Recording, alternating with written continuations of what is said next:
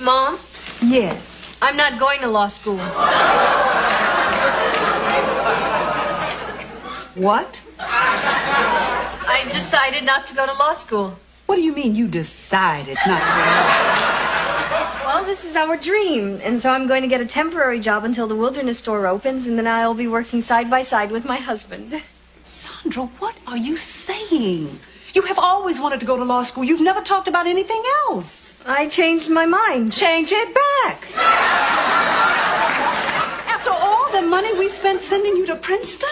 Sandra, you owe us $79,648.22, and I want my money now.